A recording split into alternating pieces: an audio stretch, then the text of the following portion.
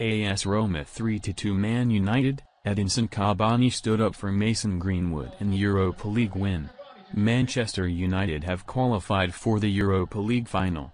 Truth be told, it was pretty certain from the moment that the Red Devils kicked off at the Stadio Olimpico when you consider they steamrolled their way to a comfortable 6-2 win in the first leg.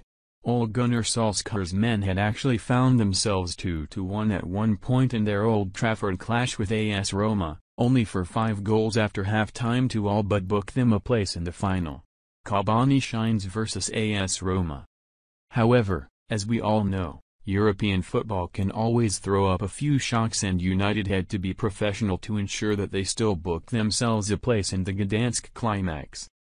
And one man who helped them achieve exactly that was Edinson Cavani, who has ended the season with performances reminiscent of his finest years with Napoli and Paris Saint-Germain. The Uruguayan poacher fired United into a first-half lead with a thumping 1-on-1 finish, before getting the visitors back on track with a deft header once his side had fallen 2-1 down. Cavani stands up for Greenwood.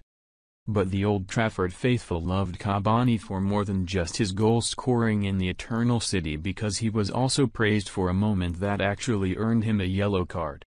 However, many United fans would argue that it was worth it because Cavani was seen standing up for his teammate, Mason Greenwood, by giving a pair of Roma players a piece of his mind.